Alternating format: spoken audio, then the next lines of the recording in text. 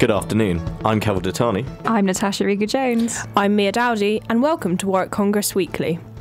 This week, we'll be talking about South Korea's take on cryptocurrency, the shutdown of the US government, Trump's speech at the anti-abortion rally, and the collapse of Carillion. We'll also have an update on Germany's coalition government, a selection of financial news from the past week, and Macron's visit to the UK. We'll be discussing relations between Russia and Ukraine, relations between Turkey and the Kurds, and finally, the Colombian immigration crisis. But first, we're going to explain a bit about Warwick Congress, who we are, what we do, and how we do it. Warwick Congress is one of the fastest growing student-run initiatives in the UK that aims to unite the disciplines of finance, economics, politics and law into a single platform. We host events throughout the year, culminating in our conference in February. We also aim to provide students with various networking and careers opportunities, such as through seeking career seminars, and that will be given at our conference. Tickets are on sale now, so don't miss out on hearing speakers including Michael Lewis, the CEO of E.ON UK, Gavin Hewitt, the BBC's Europe editor, and 18 more. Membership of Warwick Congress is free, so sign up on our website at www.warwickcongress.com. Our hope is that Warwick Congress Weekly can inform our listeners, and if you have any questions, queries or opinions, then please message in and let us know. You can do so by going to www.radio.warwick.ac.uk and pressing the message tab on the top right corner. You can also tweet us at raw1251am. For our first story of the week, we head to South Korea, where a ban on cryptocurrency is on the cards. South Korean legislators are currently discussing whether to implement a total ban of the cryptocurrency market in the country, in a bid to crack down on what it sees as market frenzies. The government also believes that this new type of market can be exploited and can be a conduit for crime.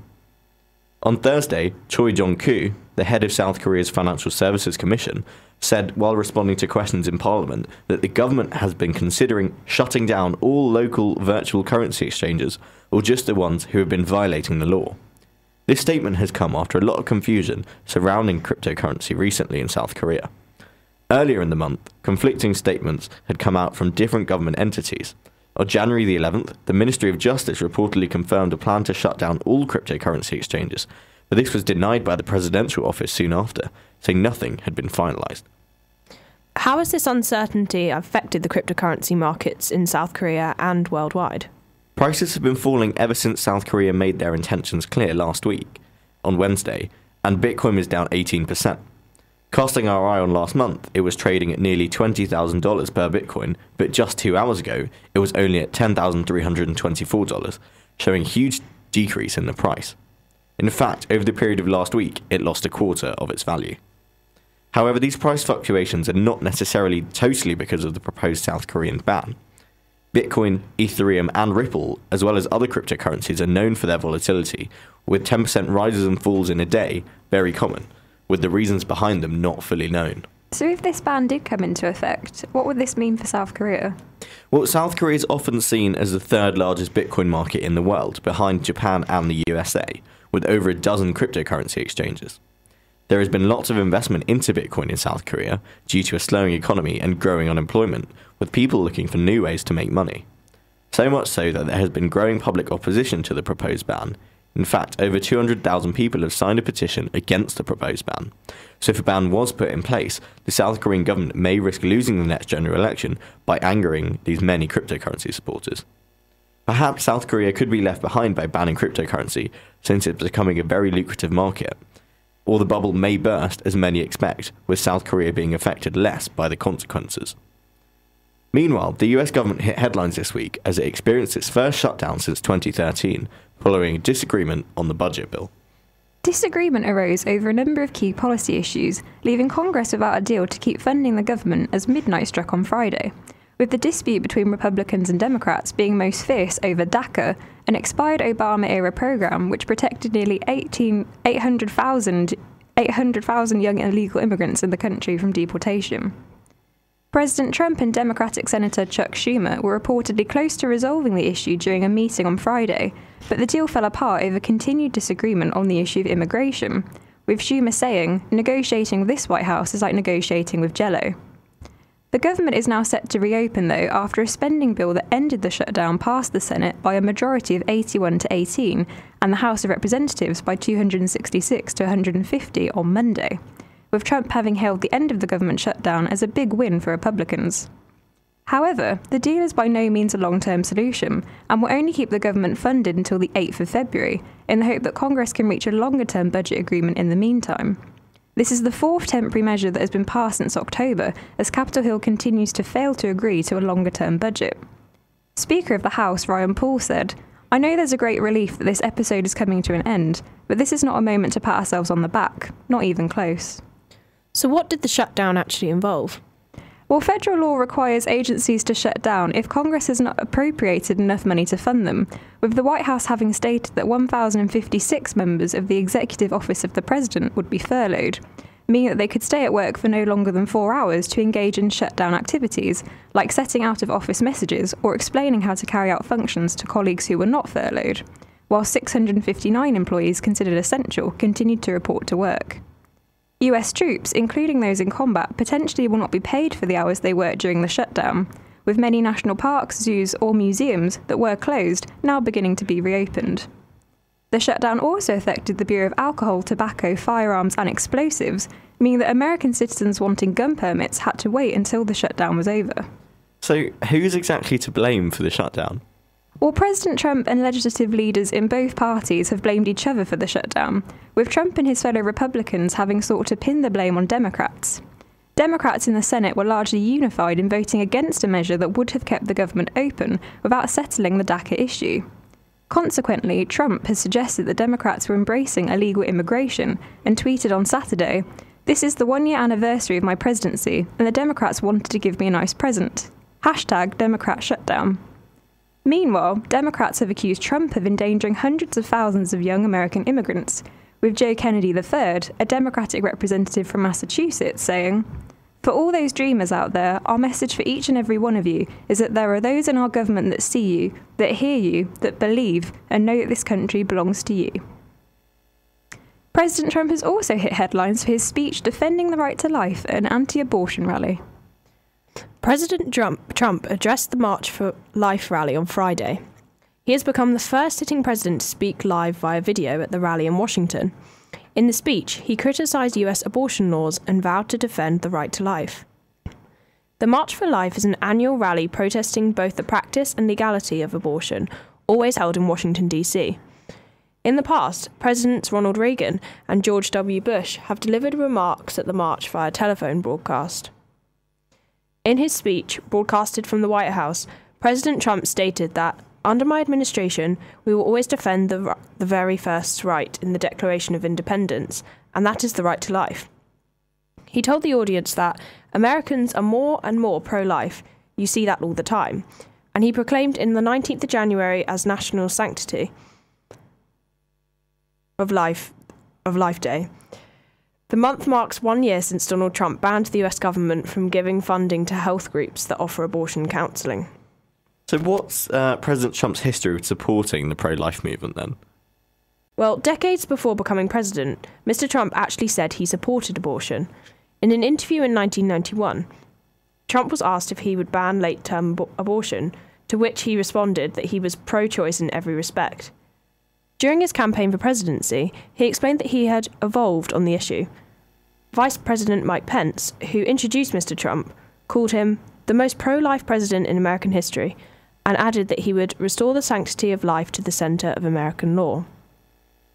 In the speech at the rally, Trump criticised Roe v. Wade, the 1973 court decision that legalised abortion in the US, saying it has resulted in some of the most permissive abortion laws anywhere in the world.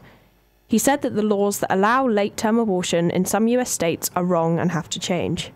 So while Trump has condemned the current US abortion laws, this week has also seen some updates on his push for the travel ban. So can you tell us a bit more, Mia? Yes, that's right.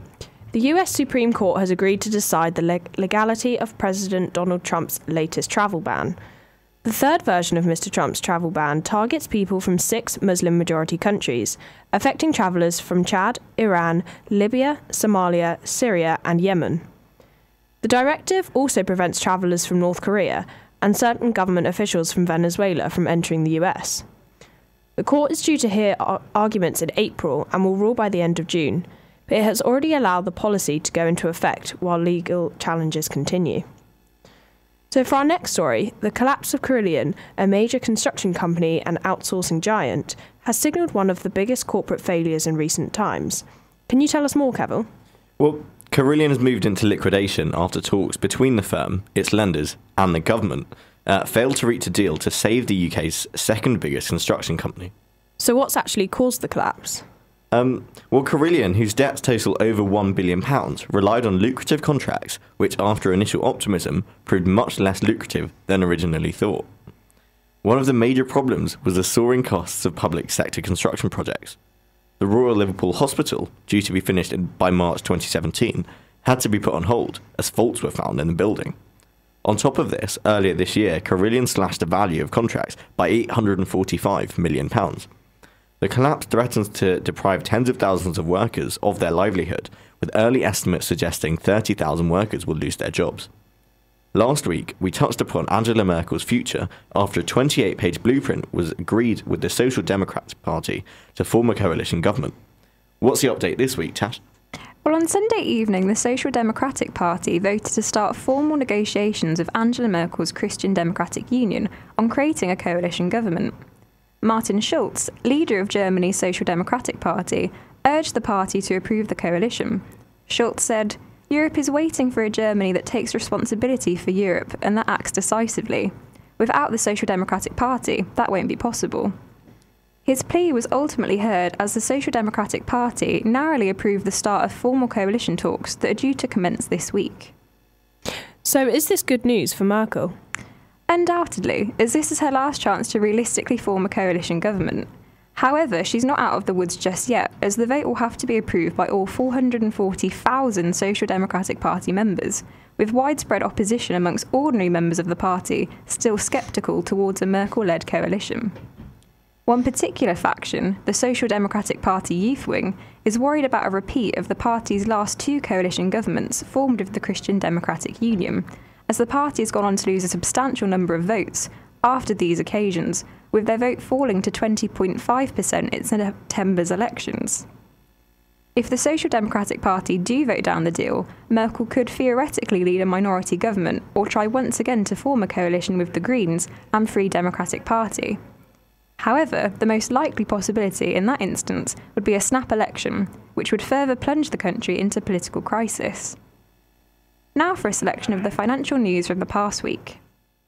The broader markets have shown only a modest weakness during US government shutdowns in the past, with the S&P 500 falling on an average of 0.6% historically over the period of closure, with many corporate names being affected by fallouts.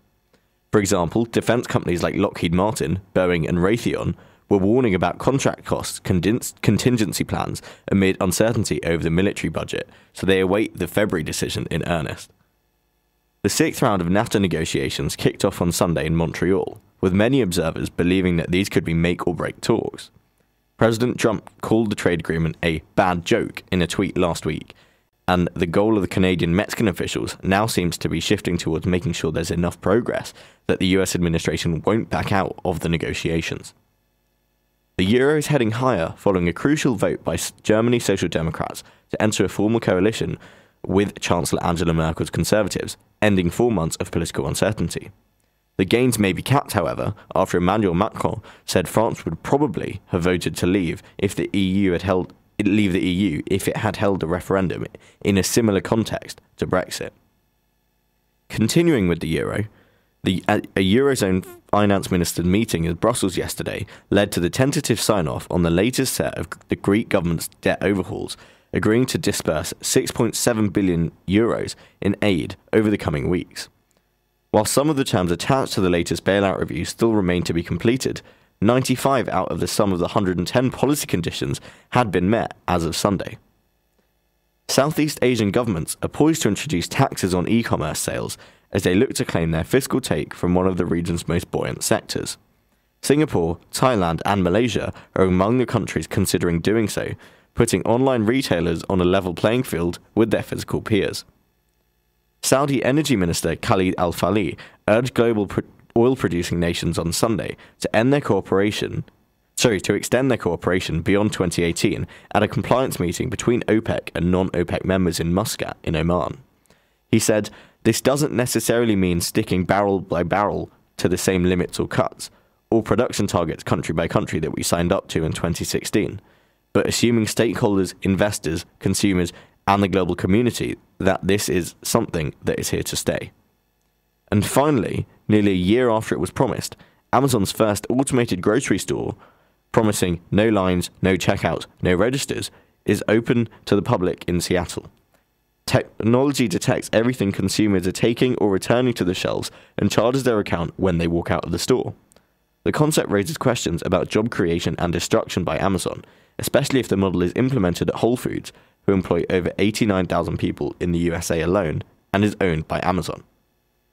Now, last week, Theresa May prepared for President Macron's visit to the UK, and Mia's got an update for us.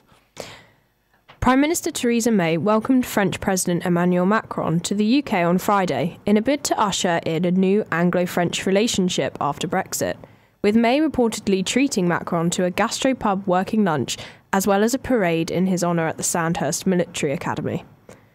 During his visit, Macron stated that France would look with kindness on Britain making a decision to halt Brexit, with his enthusiasm for Britain remaining in the EU coming after the European Council President, Donald Tusk, said the country could still change its mind, telling the British people, "Our hearts are open to you," and stating that if Britain did want to remain in the EU, then it should be able to do so. His counterpart at the Commission, Jean-Claude Juncker, went further by arguing that the UK could also opt to rejoin the EU if Brexit went ahead, using the little-known treaty clause Article 49. Macron also stated that Britain can secure a bespoke Brexit trade deal, but warned there would be a trade-off with the preconditions that Britain would have to accept for full access, including freedom of movement, budget contributions, and the jurisdiction of the European Court of Justice, all things that May has ruled out in the long term. During a press conference with the Prime Minister, Macron also stated that child migrants seeking to escape Calais and come to Britain will have their claims processed within 25 days, with the leaders announcing a new treaty designed to ease the suffering of some of the thousands of people camped near the French port, who currently wait 6 months to have their cases settled. Britain has already announced it will spend £44.5 million to boost security at the French port, with this money being used to help pay for fencing, CCTV cameras, and detection technology in Calais and at other ports along the Channel, building upon previous security work in the area, which has helped reduce illegal attempts to enter the UK from more than 80,000 recorded attempts in 2015 to just over 30,000 in 2017. Macron stated that the agreement will enable us both to have a more humane approach to these people and to be more efficient, while also making trade through the Channel ports easier. Now Tash is going to give us the latest on the new Ukrainian law in relation to Russia. The Ukrainian parliament has passed a law defining areas seized by separatists as temporarily occupied by Russia. The eastern territories of Donetsk and Luhansk have been declared temporarily occupied, and MPs pledged to reintegrate them back under Kiev's control. The Russian Foreign Ministry sees this as Ukraine's efforts to denounce Moscow as an aggressor country and views it as evidence that Ukraine is preparing for a new war, according to Russian media. Ukraine's President, Petro Poroshenko, welcomed the new bill, saying that it would help to restore control of the East by political and diplomatic means. Can you tell us more about the crisis in Ukraine? Well, in 2014, the conflict in eastern Ukraine erupted in the weeks after Russia annexed Crimea in April and has seen more than 10,000 people killed. Crimea became the focus of an east-west crisis after Ukraine's pro-Moscow president Viktor Yanukovych was driven from power by violent protests in Kiev. The Minsk peace deal was introduced in 2015 to put a stop to the hostilities and end the conflict. The US and the European Union said the peace deal was a condition for lifting sanctions against Russia. However, clashes have continued since, and advances for political settlement have been stalled. So how does this new law affect the 2015 Minsk deal? Well, Russia's foreign ministry has warned that Ukraine's passing of the bill effectively puts an end to the Minsk agreement. The bill contains no reference to the 2015 peace deal that obliged Ukraine to pass legislation offering autonomy to the separatist regions. The bill backs a ban on trade and a transport blockade of the east that Ukraine introduced last year. Of all the documents issued by separatist authorities, Ukraine would only recognise birth and death certificates. A senior member of the Russian parliament, Alexei Pushkov, called it a paradox for Ukraine to have diplomatic ties with the aggressor. Now heading to Turkey, where a ground attack on Afrin was launched on Sunday morning. Turkey launched a ground attack on the Kurdish-held city of Afrin in Syria in order to eliminate the Kurdish rebels on the doorstep of the Turkish border. Despite international criticism, Turkey have made this large offensive, crossing over the Syrian border to face the Kurds. President Erdogan made a statement saying that, God willing, in the coming days, we will continue the operation to purge our southern border from terror. He has dubbed the Kurdish rebels as terrorists and vows to tear them down. What are the international consequences of this offensive? Well, by launching this attack, Turkey have further frayed tensions with the West. Significantly, the Kurdish rebels are US-backed and have received major funding, training and weapons from the US-led coalition in areas. The coalition had been training a 30,000-strong border force to protect Kurdish areas, which included the area of Afrin. This angered Turkey as they linked these Kurdish rebels in Syria with the Kurdistan Workers' Party, who waged a 4-year insurrection in Turkey and have long sought independence from the state. In response to the attack, a US State Department spokesperson said, "We urge Turkey to show restraint and ensure its military operations remain limited in scope and duration, and scrupulous to avoid civilian casualties." From this, we could see a further distancing of Turkey by the US and the EU if they continue with the attack. So what's happened since Sunday? Well, so far there has been a significant bombing of the city by the Turkish Air Force. Turkey have targeted militia targets, and it has resulted in 10 dead in the city. The Kurds also launched a retaliatory shelling program, which has killed 3 on the Turkish side of the border. Turkey have stated that they wish to create an 18-mile buffer zone into Syria, so taking Afrin and eliminating the Kurdish rebels are key for Turkey to do so many more casualties are expected. For our final story of the week, we head to Colombia, where it has been reported that 550,000 Venezuelans have fled to the country. Colombia says that the number of Venezuelans fleeing a severe economic crisis to live in Colombia has increased by 62% in the last 6 months. Migration officials report that those now living in Colombia are mostly illegal. The influx is putting pressure on the government, especially in border areas, to provide the migrants with food, shelter, and medical care. Officials say 1 million Venezuelans have registered for a migration card that allows them to come and go across the border to buy food and other products scarce in their own country. On an average day in 2017, more than 30,000 Venezuelans used the card to enter and leave Colombia, across a border where smugglers thrive, selling increasingly unavailable but heavily subsidized Venezuelan products to Colombians. Of the Venezuelans living in Colombia, 126,000 have legal permission to stay, including some 69,000 who have taken advantage of a humanitarian visa introduced in July. So how has the international community responded to this crisis? Well, last week, UN Secretary-General Antonio Guterres said the UN was willing to send more aid to Colombia to help with the growing influx of migrants. But despite this, there's been no long-term arrangement to deal with this crisis. Here's a summary of all the stories you've heard today. South Korea are considering a ban on cryptocurrency, but they may face serious opposition from the public. The US government is expecting its first shutdown since 2013, or was expecting its first shutdown since 2013, as Republicans and Democrats failed to agree over DACA, an Obama-era program which protected nearly 800,000 young illegal immigrants in the country from deportation. They've now put in place a temporary agreement, and there will be further negotiation over policy, and a new agreement is set to have a deadline of February. President Trump has criticized US abortion laws in his speech addressed to the March for Life rally in Washington. He stated that, under my administration, we will always defend the very first right in the Declaration of Independence, and that is the right to life. In other US legal news this week, the US Supreme Court has set a date to decide the legality of Trump's travel ban against travelers from 6 Muslim-majority countries. The court will rule by the end of June. Construction giant Carillion has gone into liquidation, threatening thousands of jobs. Carillion ran into trouble after losing money on big contracts and running up huge debts of around £1.5 billion. Germany's leaders have taken a crucial step towards breaking a deadlock that has prevented the formation of a new government since elections 4 months ago. The centre-left Social Democrats have agreed to start formal coalition negotiations with Chancellor Angela Merkel's Christian Democrats party. Theresa May welcomed French President Emmanuel Macron to the UK on Friday in a bid to secure a new Anglo-French relationship after Brexit.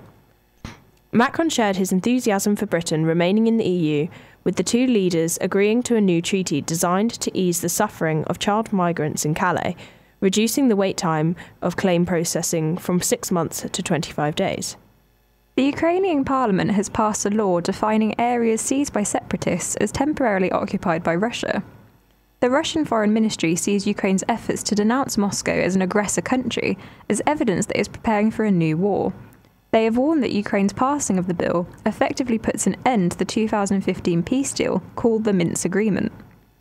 Turkey have launched an attack on the Kurdish city of Arfin, despite US warnings against doing so. Colombia's migration authority have announced that the number of Venezuelan immigrants in Colombia increased by 62% to more than 550,000 people during the last half of 2017.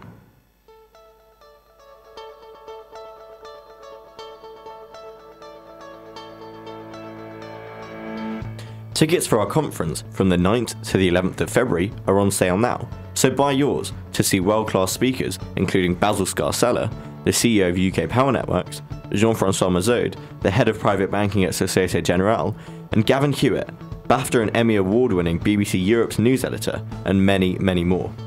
Buy your tickets now at www.warwickcongress.com/tickets. Becoming a member of Warwick Congress has never been easier. With exclusive interviews, articles, and careers events for our members, don't miss out on the benefits that Warwick Congress membership can provide. Sign up now at www.warwickcongress.com. You've been listening to Warwick Congress Weekly. Our podcast will be back at the same time next Tuesday.